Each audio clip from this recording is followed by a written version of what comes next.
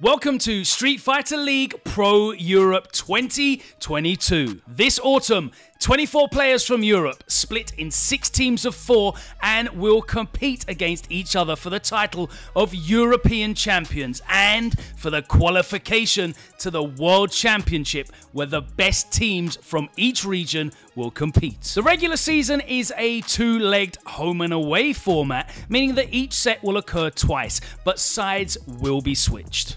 Sets will be in a 4v4 team confrontation. Away teams will have to announce in advance the player's order and which character they choose to start with. Home teams will be able to choose their player's order and their character selection just before each game. Each game will provide points. The first game, a best of 3 battles and will give 10 points. The second game, also best of 3 battles and give 10 points. The third game of the set is a best of 5 battles and awards 20 points. During a game, the player who lost a battle is able to change their character. At the end of the encounter, if there is a tie, there will be an extra game and both teams will have to pick a player from their 4 members to play a best of 1, which will give 5 points. During the regular season, the leaderboard will be updated after every encounter until the last one. Once all sets have occurred, the best 4 teams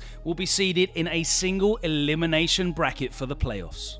Semi-finals will proceed the same way as normal matches, where the lower seeded team will have to be on the away side and announce their players and characters in advance.